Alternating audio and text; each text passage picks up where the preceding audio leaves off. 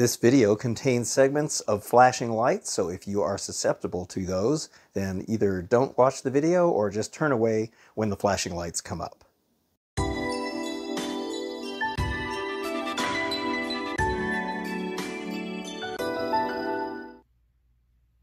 Hey everybody!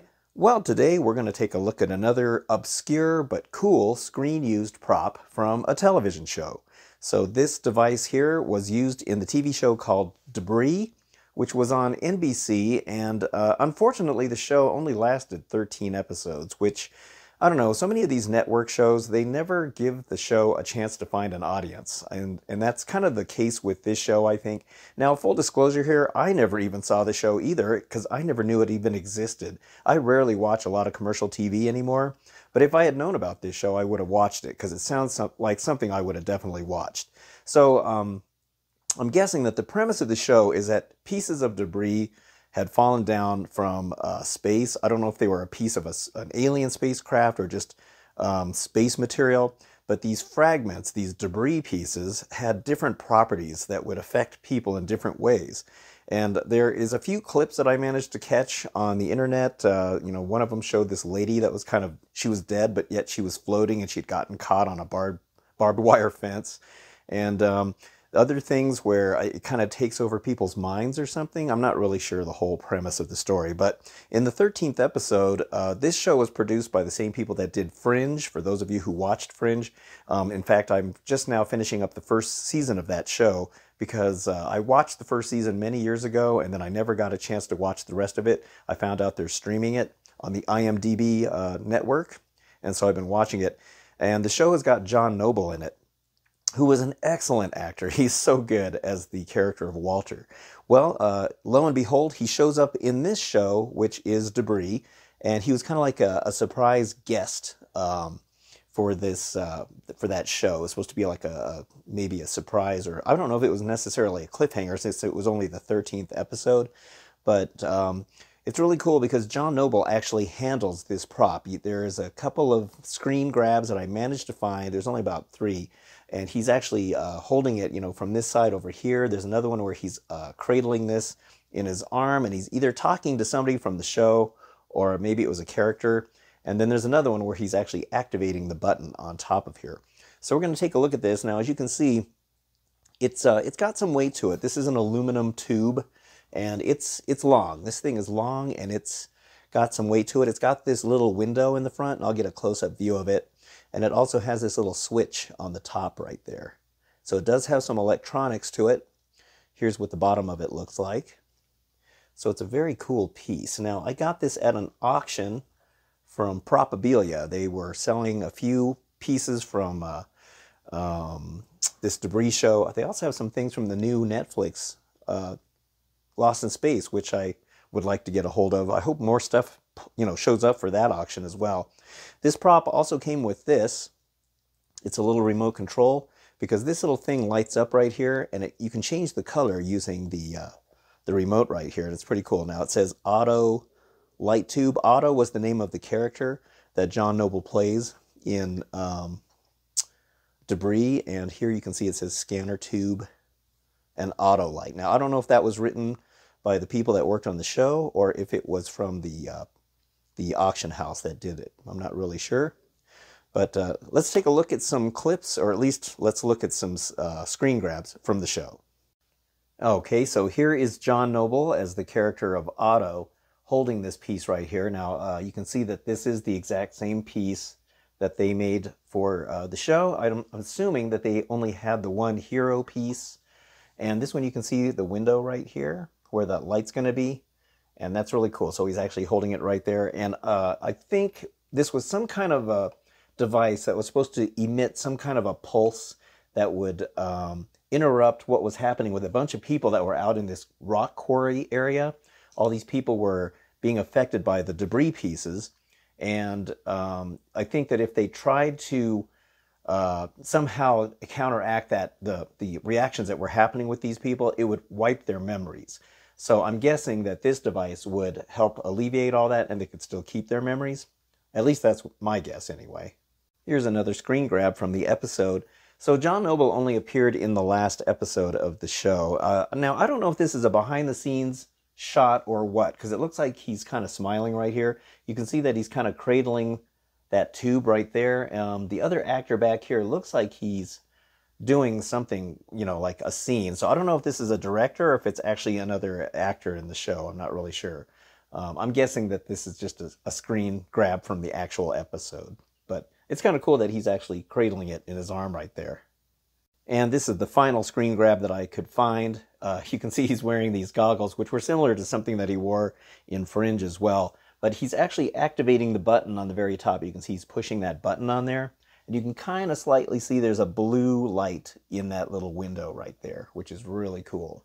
So yeah, I would love to see this episode. I can't find it. Well, I can find it online, but you have to go to websites where you have to register to subscribe to these channels and pay the money and stuff like that. It's not even on NBC's website. I checked, and they have what looks like the episode, but when you click on it, it says that it's no longer available, which is just odd to me. It's an NBC show. Why wouldn't they still have it?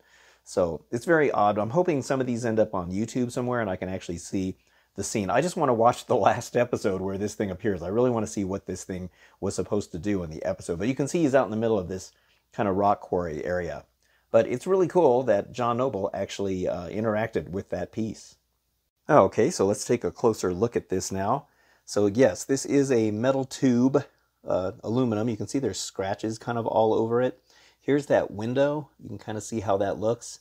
So the light white area around the outside is a light, and it looks like it's kind of coming loose right there. And I think it's because probably several people have gripped it and pushed down on this, and I'm worried that that's going to fall inside. So I may glue that just to make sure it stays in place. I really don't want that falling in because I don't know how I'd repair it. You can see some more scratches going on here, which is typical of props. They get used and beat up during production. And afterwards, sometimes they, if they're not planning on using it again, they just get tossed into some kind of a bin or thrown out, whichever the case. But you can see this has definitely got some wear on it. But it's a really nice tube. It's really cool. It's very sleek. Here is the top, and now you can see, well, let me see if I can get some better light on here. But yeah, there's that button, and there's a little light right there, and it turns red when you push it on. And I will activate this so we can see. You can see how the top here, see that little seam? So it looks like they may have, like glued on that top section, which I'm guessing they had to have done because that's the only way I would think that they could attach this because, it's a shorter distance from the top than it is from the bottom. How else would they have been able to attach that? So it's pretty cool. Here's the bottom of this thing, and I was trying to figure out, how this was attached because I saw a picture that the batteries are under here. So let me show you how they actually achieved that. It's pretty cool. Okay, so I thought this was pretty clever how they figured out how to make the batteries accessible down here. I thought, you're going to have to put some kind of sharp knife or something in here to pop this bottom off, but it's not that way at all. You just push. See how this is loose like that? When you push on it, you got a little finger hole right here, and this comes off just like this. And there are the batteries on the inside. So it uses 2 N-size batteries. And here you can see the magnets that attach to the bottom lid right here. And this lid is kind of cool too. It's actually, I think it's plastic as far as I can tell. I mean, that feels like plastic, but it's like really thin right here where the finger hole is. But yet this, I can't tell how they made this. It almost looks like it's a chrome plastic or something on here. I'm not really sure.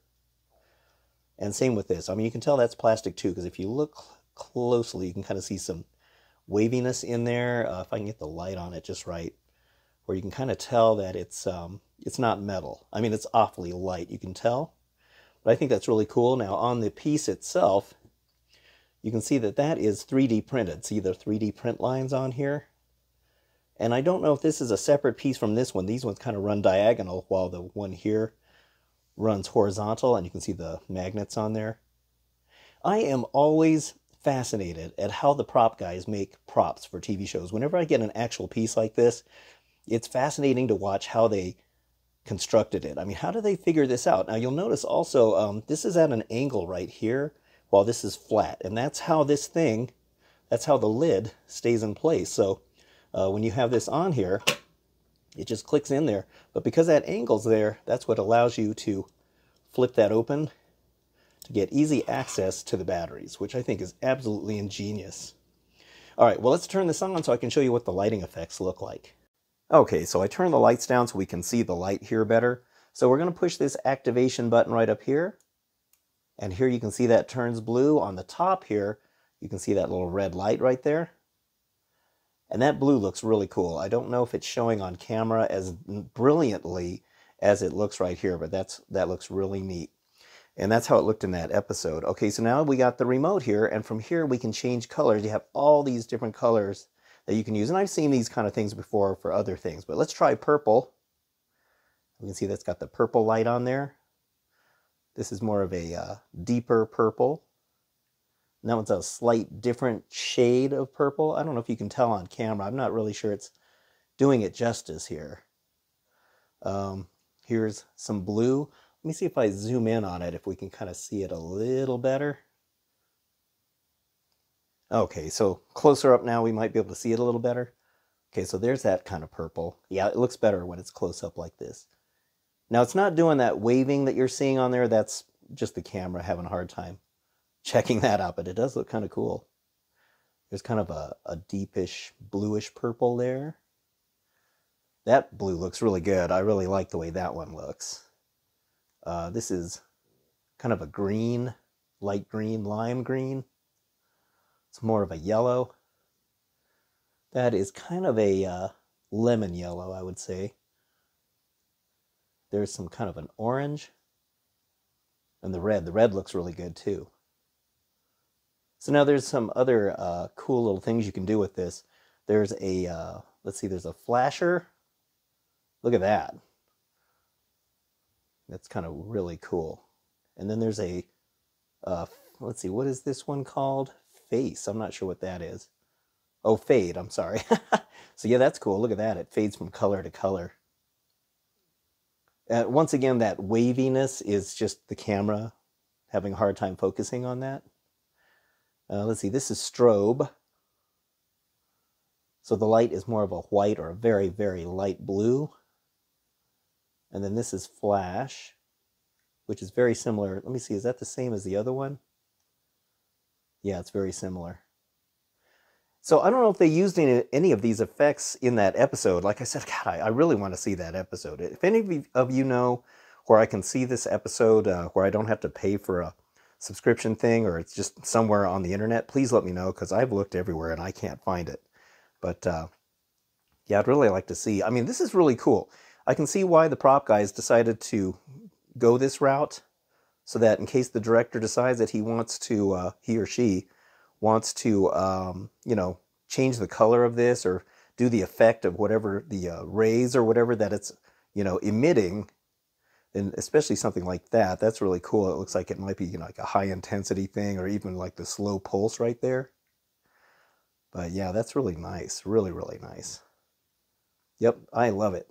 That blue right there, that's probably my favorite. Although it looks much darker on camera than it does in person. But it's very, very cool. In case you're curious as to what was on the inside, because I know I was, I went ahead and took the cover off on the bottom, and you can see all that's in there. Just some basic wiring, it looks like. There's a plug. I don't know if you can see it hanging right there. Doesn't look like it really goes to anything. You can see the large unit right here. That is the little window. And thankfully, my hand can fit in here, so I was able to push that piece back out. Because remember how the window, I was saying there was a gap right there? So thankfully, I was able to push that back against the tube, and I put a couple of drops of Gorilla Glue just to make sure it stayed in place. If you look at the very top back there, you can kind of see there's what looks like some epoxy down there. Just a little bit of wiring. Let me turn on the light so you can see what that looks like. All right, so let me hit this switch. Let's see, where is it? It's right here. And now you can see, look how bright that unit is right in there. That thing's really bright. Let me see if I turn down the light right here. And maybe you can see it a little better. See, that's a really bright thing. It lights up the entire interior of the tube. It's very, very cool. You know, they put a lot of work into this, and it's kind of amazing to me. Here's this plastic piece. It's probably 3D printed, but it's actually the little holder for, you know, the bottom section right here for the batteries. And probably just glued or epoxy to the side, I'm guessing. I don't know. But, you know, it's amazing the work that goes into a simple prop that, you know, maybe only used for a few seconds or, you know, a minute in a TV show or movie, but all the work that goes into it. I've always said that the prop guys are absolute geniuses to come up with this stuff, and it just always makes me, I don't know, just amazed at the work that they do. It's very, very cool. Okay, so now that I've pushed that piece back out, see how the color band is even and flush with the aluminum now, with the tube? That's how it was supposed to be. So yeah, it definitely got pushed in. So I'm glad I was able to fix that, because it didn't even look this good in the auction photos. So yeah, thank goodness I was able to repair that, and it looks really good. Thank goodness. This prop also comes with a certificate of authenticity from Propabilia, and it has the little registry number on there. It says it's from Debris, and if you look in the light, you can see there's actually an embossed stamp right there. So that's very cool. Yeah, COAs, I don't know, some people are kind of hit and miss with these. I mean, you know, certificates of authenticity can always be faked. There's that stamp, but that does help right there. But, you know, you got to know where you're buying this kind of stuff. If you buy props, like I do, you got to know who you're buying it from, where it comes from, some history about where it came from. And like I mentioned in some of my other videos, I used to be able to get a lot of these props from the people that actually worked on the shows or the movies back in the day, because props really weren't thought of as anything valuable. So there we go. That is Otto's Influx Cylinder device from the TV show Debris. And it is really cool to have this piece, mainly because John Noble touched it, which I think is really neat. I'm a big fan of his. I think he's an excellent actor. He was so good in Fringe. Wish I could have seen this episode that this thing was used in. And it's a shame that the show, Debris, only lasted 13 episodes. But at least this thing survived, and at least I was able to get it. This is the first time I've gotten a prop that was used so close to the time that it was actually used in production. So this is December of 2021, and the last episode of Debris aired in May of 2021, and it was probably filmed in April. So it was probably just about 8 months ago that they used this thing, so it's pretty unusual. I did clean it up. The thing was filthy. It had fingerprints all over it. There's probably 100 different people that has handled this thing, and it was out in that rock quarry, so it just was really dirty when I cleaned it up. And I also changed the batteries. You can see the lights are really nice now. They totally died. I thought it used N batteries, but it actually used A23 batteries. And so I got a couple of those, and now it's going nice and bright.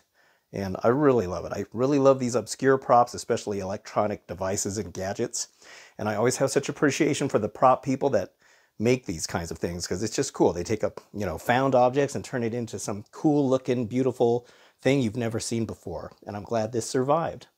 But anyway, I hope you enjoyed this video, and if you did, don't forget to hit the like button and also subscribe. I'd really appreciate it. So thank you so much for watching, and I'll see you on the next one. Thanks again, and have a good one.